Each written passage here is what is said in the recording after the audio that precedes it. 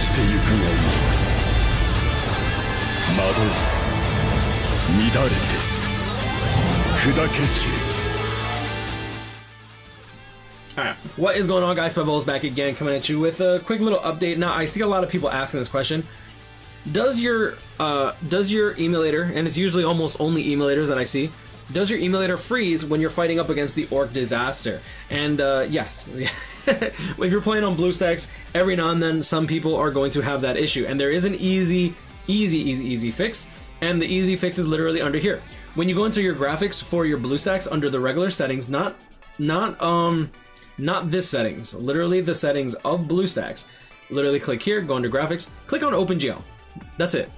Click on OpenGL, save it. Now, the thing that this changes though is your summon animations. If you have it under DirectX, you will notice that your summon animations are there. Oh, discard changes. But like if you have it open, if you have it on OpenGL, your game won't freeze. It is OpenGL, right? Yeah, if you have it on OpenGL, your game won't freeze as much.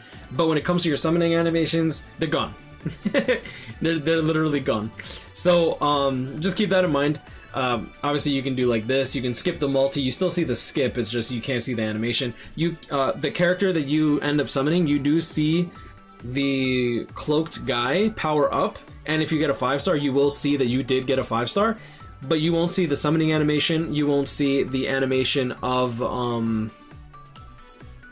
them talking. You'll hear it in your speakers, but you won't actually visually see it until it pops up the character. You do see the character pop up and stuff like that, which is really cool, but just keep that in mind if you're especially if you're like making content on this game.